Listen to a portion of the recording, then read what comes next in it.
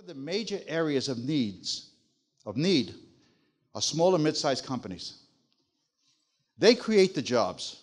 We hear all this talk about the Fortune 500 and the big companies. Maybe if you listen to one of the 20 debates that the Republicans had, you would have heard them talk about who are the real job generators, where are the jobs?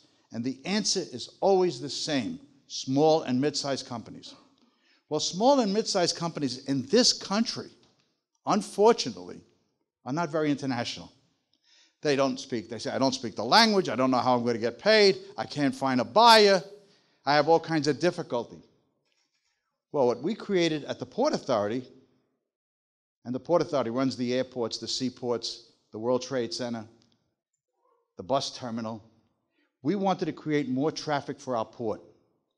So we went to small and mid-sized companies and said, we will sell your products for you overseas, and we'll make sure you get paid. Pretty good. And we got a commission. So one of the ideas I want to plant today is, in this global economy, the job opportunities are going to be with small and mid-sized companies, and the skills that they're going to be looking for are people that can help them go international.